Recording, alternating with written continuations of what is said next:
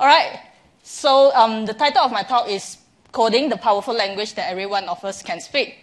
So before I start talking about coding language, let's talk about the history of human language.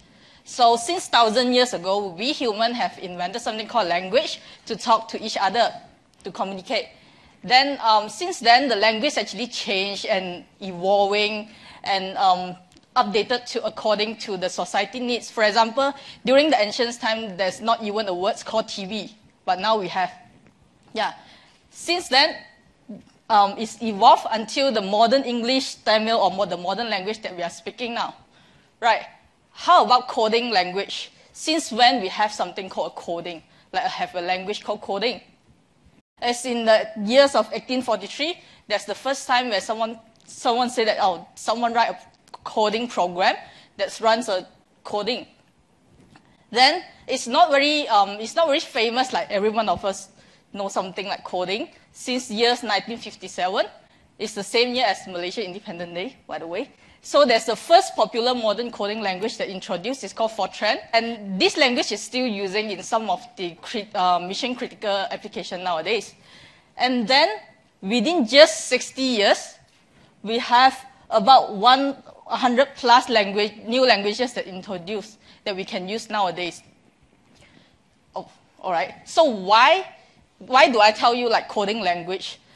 It's appear that it's quite important in our lives. So let's do a test together so that we know how that coding is impacting our life. May I have everyone stand up? Yes, please stand up. I come to this slide too fast, yeah. So I will ask you a series of questions. If your answer to the question is yes, please remain standing. If your answer to the question is no, please take a seat. Then the remaining questions will be directed to those who are still standing. So this is my first question. Can you live a single day without computer, smartphone, tablet, and TV? Which means you can't use YouTube to watch Eunice songs.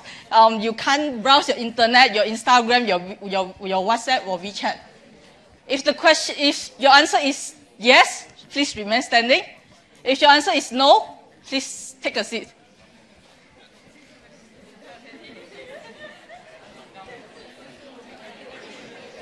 Please be honest to yourself.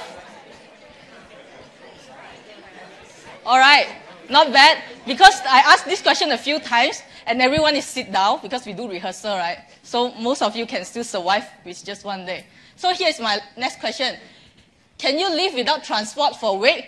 By transport, I mean your cars, your bus, your RT, your flights, your ferry, or anything. For a week, you still have your leg, you can walk.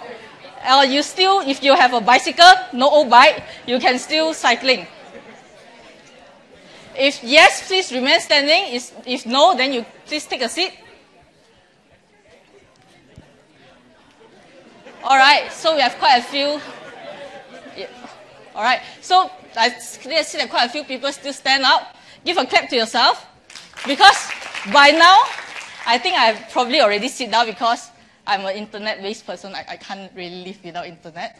So why do I ask this question? And how is related to coding? And in the 60 years that I mentioned just now. All right. So since the first, this is my last, before I ask my last questions, please still remain standing because I need to explain a little bit. Yeah. Since the first popular modern programming language introduced until today, we have gone through quite a bit of thing. So I separate that to 4 eras. The first one is something we call pre-PC era, which we already have computer, but those computer is only for business purpose and it's so big and it's bulky. Then we have the PC era, which we have our personal computer. We can buy it for our home usage. You have software like Microsoft Office and stuff. Then during 1990s, we have something called internet and Wi-Fi. And now everyone, like most of you who sit down cannot survive without Wi-Fi, internet. And since then, we have Facebook, YouTube, and Google. And we are still using that for now. Then we have our smartphone era in 10 years ago. It's just 10 years. Now everyone, we have smartphone and mobile phone in your hand. And you have software application like Instagram, Snapchat, and Uber, and others. And it actually make our life convenient. So what is it related to coding? Turns out, if there's no coding, then they might not have computers, there's no program to run, and there might be no software, because software is written with coding language. And to make it even worse, look at something around you, and probably something like simple as a traffic light, or the washing machine that you have at your home. Without coding, I wouldn't say that, because I put an equal, it's not exactly equal. Probably we still have technology advancement, but it's not that fast. Because without coding, right, there's no program that tell your washing machine to wash your clothes. The washing machine is just a bunch of wire and metal that do not do anything. So here comes my last question to all of you. Can you live in a world without coding? If no, please take a seat. If yes, please still standing. Without, yeah. So for those, I think about 90% already sit down. So for those who you still stand, we can talk later. Thank you. This is my last question.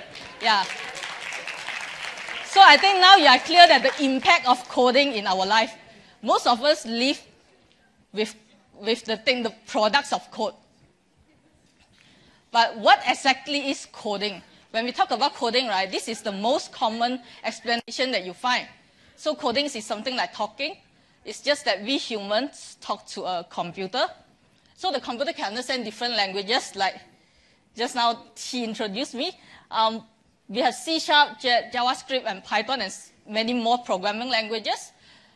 When human coding, we need to give a set of very precise instructions to the computer to tell it what do you expect to do. For example, if I want to print and hello, the words hello on the screen, and do some animation, I will need to give exactly like please print hello, and then jiggle it for 2 seconds, only 2 seconds. Then the computer will take my instructions, my program, the code that I wrote, run it, process it, run it, and then display the hello in the computer. So, because when people imagine someone is coding, right, we always say that someone is sitting down looking at the computer and then probably with a spec and then start coding. Yeah, so yes, that's true. That's when we really writing the code, but coding is actually more than this. Why do I say it's more than that? Let's compare coding with public speaking. So when you go for public speaking, right, you need a title. Because you need a title to talk, right? Then you need to do some research on the topic that you want to talk about. After that, you need to structure your content, how to opening, how to close your talk. Then you start writing the script, writing how you want to do the talks. Then do a lot of rehearsal. Then finally stand and speak. So this is pretty much, the process is pretty much same as when we do coding. Before we start coding, we need to know what is the problem that we are trying to solve. Something like your Uber, your GrabCar apps is what try to solve the problem when you're hailing a taxi. Then we will try to break down and find the right solutions for the problem.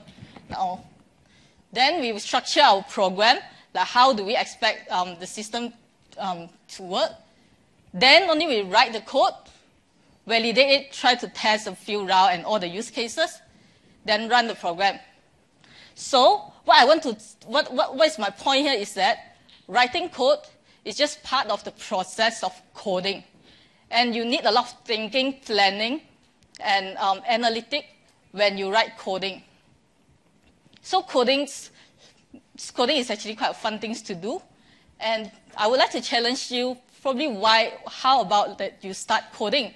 Because this guy said so, it's not just me, this guy also said that. Don't just play on your phone, program it.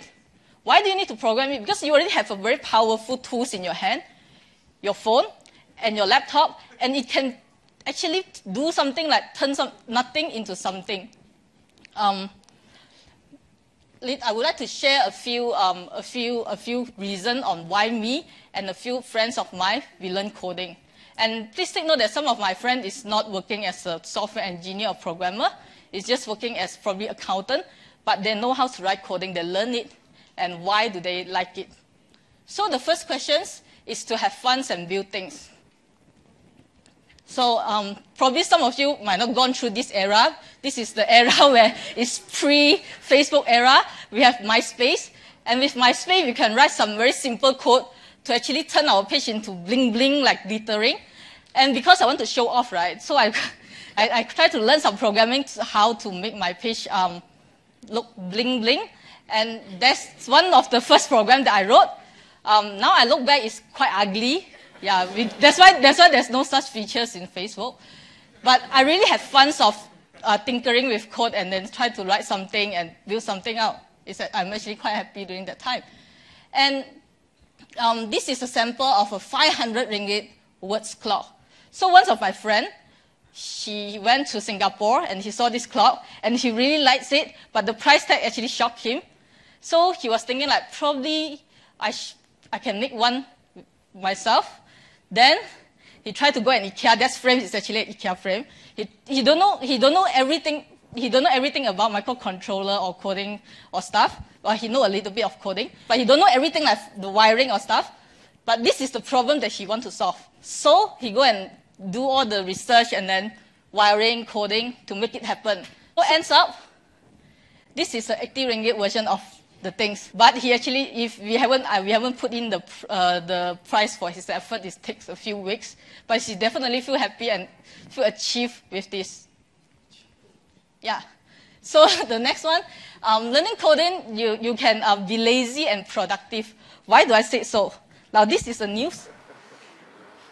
A programmer actually write a script to automate. A script also is a program that written by code to automate some of the things in his life. For example, one of the things he automates during his work is if by 9:30 he haven't logged into the office computer, please automatically send an email to the boss say, I'm sick, I'm on MC. And he named the script Hangover. And yeah, and it's not a bunch of very interesting things. You can go and search up this and see what are the things that he tried to automate.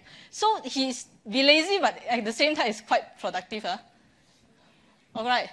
Then if the first two reasons is too personal for you, probably too small for you, the last one is actually something big, is to change the world. To changing the world, it can be something like an ATM machine. So ATM machine actually changing our ways of withdrawing money. Imagine that you need to go to the bank, queue up, and then withdraw the money, and spend a few hours there. Now you need ATM, and then we have online banking now. Or something like ride-hailing apps like Uber and Grabs. It's actually make our life easier. We don't need to stand under the sun and then put our hand up to call the taxi. Or changing the world can be something as small as an alarm clock. The alarm application in my phone now is actually really changing my life so that I don't get fired by my boss because I cannot wake up. Yeah. And changing life is also about changing others' life. For example, YouTube. It's easy, right? YouTube, like Eunice. If without YouTube, there's no place for her to publish the thing to show to you all. Yeah. So if you know how to code and you know how to solve a problem, then you can try to utilize these tools to do whatever things that you want to do. So there are times where there are people talking to me like, I know coding is cool because everyone say that I should learn coding, but I think coding is not for me. It's not a thing that I can do. So here I would like to address some of the myths that I often heard people often tell me. So one of the things is I need to be good in science and math.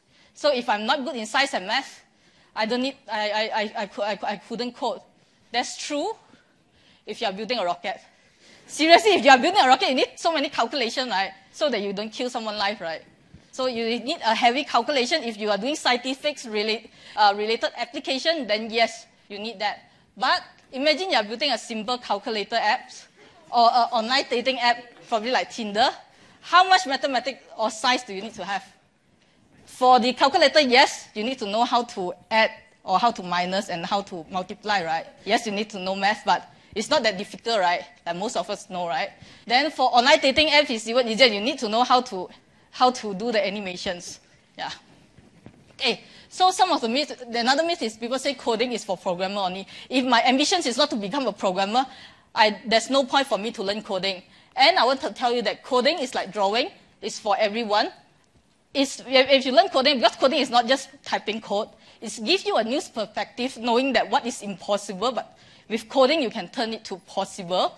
So, and I want to tell you something that our neighbor country president, Mr. Lee Hsien Loong, he knows how to code. And because coding is also problem solving, right? So probably he can run the countries quite good. I didn't say anything about our country, okay? Right. So the last one, if some of you tell me, like in the room, tell me I'm too old to code, I'm really like seriously, because most of you are younger than me. So there's this lady, is now 82 years old because this is last year new. She learned coding at the age of 81. She bought her first computer at the age of 60. She wrote a program, like this is the traditional Japanese girls' age program, that she coded herself, she taught herself code, and she come up with this. So there's never too late to start coding. Right, so all the myths are busted. How about, like, how can I start? Now the question, probably I've convinced you, right? So how can I start? Turns out to start is exactly what I've mentioned earlier. Try to find a problem that you're trying to solve. Then only find the right tool, like coding language that can help you to achieve that. So some of the problem that this is some ideas for your problem. You can try to do a website for you, yourself, or your school clubs or something. Or you can try to build a simple games. Or try to build something like a M&M dispenser. This is something codable.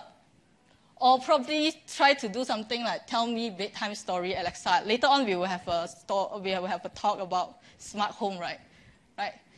So these are some of the ideas that you can kickstart, and you probably no need to do it alone.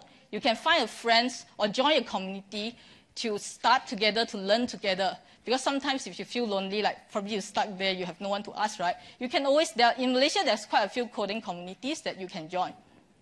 And learning to code is a journey. It's not something that I can learn in one day. There are quite a lot of marketing, not scam, marketing workshop that tell you that 0 to hero in one day. There's no such thing, I would say, because in one day, you can learn the syntax, you can memorize the syntax, but you never really understand the coding process. So you need to understand that. Yeah, I would like to end my talk with a very famous quote by Picasso. Learn the rules like a pro, so you can break them like an artist. So learn the coding and the syntax like a pro, then try to find a way to solve your problem, solve the world problem. And the next 60 years can be something like you do and change the world. Thank you.